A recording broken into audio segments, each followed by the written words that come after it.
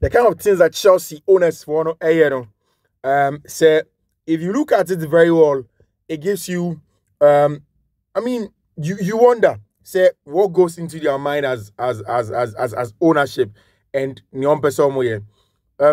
Again, it's about their decisions and why it is always decisions ahead of the curve. Decisions are it is supposed to find loopholes. Decisions are it's supposed to get the best out of situations and all on them. And I think that in as much as say as a set of ownership, they are not close to the level of what Roman Abramovich had at Chelsea, and of course where that what Roman Abramovich did in terms of investments in the team. You know, this is an ownership that also deserves some credit in the context of how they've been able to manage the club and where they took it from. And I'll delve into details. But hi, Fiifi-Manfred on YouTube. So subscribe to the channel now. Subscribe to the channel and turn on notification. It is very, very imperative. Say you turn on notification, and in there you make sure you do choose all. So turn on the notification and do choose all. Subscribe to the channel. Share the link to every other person in your sports. Let them have the conversation about the game. Now, a couple of weeks ago, news broke say about some teams in English Premier League man. They need to sell to be sustainable.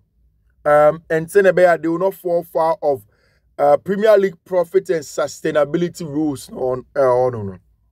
Now, in all of these things, Abra, these things came up now. All of these things came up. Says, okay, fine.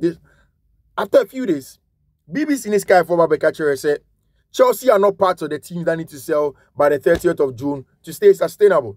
But what Chelsea are trying to do is say, I prepare my books now for the summer of 2024-2025, which is very important. Summer of 2025-2026, which is very important after the end of the season of 2024-2025. You know?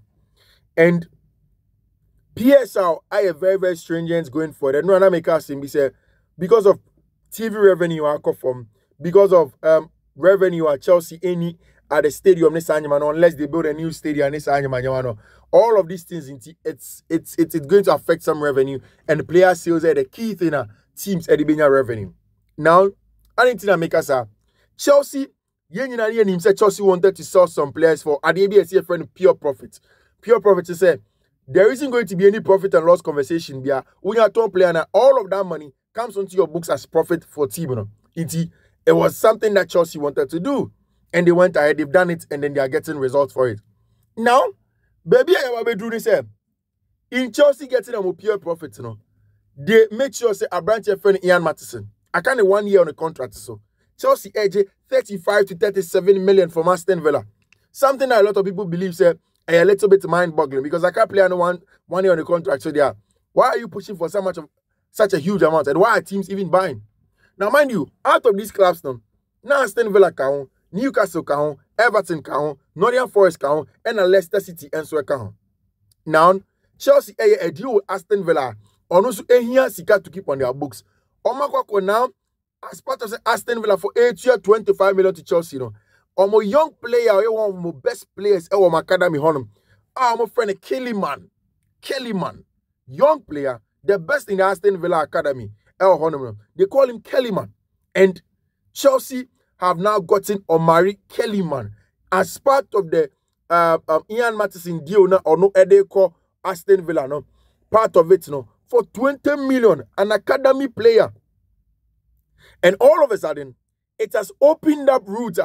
Now, all of these other clubs now, England, you know, Everton, more Leicester, more, for this season.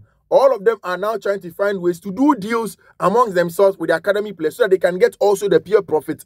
And it is going to price inflated so that it will help them be in the standings of the Premier League's profit and sustainability rules. No? That is brilliant stuff from Chelsea ownership. Todd Bowley and Baghdad, and that's why Meme say they are thieves. Thieves, quote and unquote, because these are guys they understand what they are doing. They always want to circumvent. And yes, it's a positive way of stealing and finding ways around how things are done in the modern way of football. You need to be smart. And so when you're smarter, you're not going to be able to compete at the very top. One of the reasons why the best clubs in the world Real Madrid more, FC Barcelona more, Bayern Munich more, they're able to go very far and compete is because they have ways that they circumvent the normal status quo, how to go around the status quo. They know how to do it well. And when they do it, they're able to get a result and then everything goes on well for them. So while Chelsea, any area, a deal with Aston Villa, with Omari Kiliman, Villa and so any Everton, for Tim, any Dublin. Very good one. Then there is also Dominic Calvin-Lewin. Me sure about this time what Echo Newcastle. And Newcastle for player or what PSV Endovin. Your friend Minte. Team your friend Everton. So that is just how all of those teams are. If you're my academy, are trying to get some pure profit onto their books and then make sure that they help each other. Everybody just waiting for Leicester City and Nottingham Forest to also come up and do a very good deal to sell academy players or players that have gone up to their own academies or homegrown players to themselves at an inflated price. So they can circumvent PSL and then the pressure from the Premier League and all of those things that are going on. For me, like I said, Chelsea owners very, very, very, very smart. And in that extent, I titled it as that. And apart from that, this Kiliman boy, there is this guy that I speak to in the UK. His name, Henny. But Nidion use super Secret Scout. And Secret Scout told me one time that the next big thing in terms of talent, UK, boy be a friend of Omari Kiliman. And in a chat with another colleague, he put it on his Twitter. I know what you say. Omari Kiliman is the next one, bro. I am telling you. And that is how people in the UK view a branch friend Omari Kiliman in terms of quality or no game in him.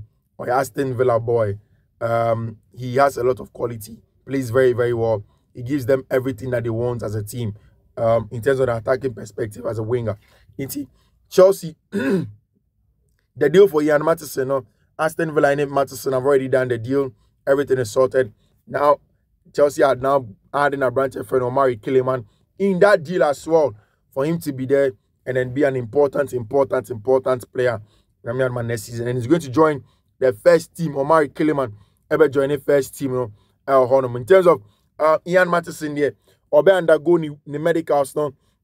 This weekend, just this weekend, Ian Matheson be undergo the medicals now for Aston Villa. Chelsea, I'm Aston Villa permission to proceed with the medical. I was Netherlands World Camp. I was Germany. 37.5 million fee to Chelsea.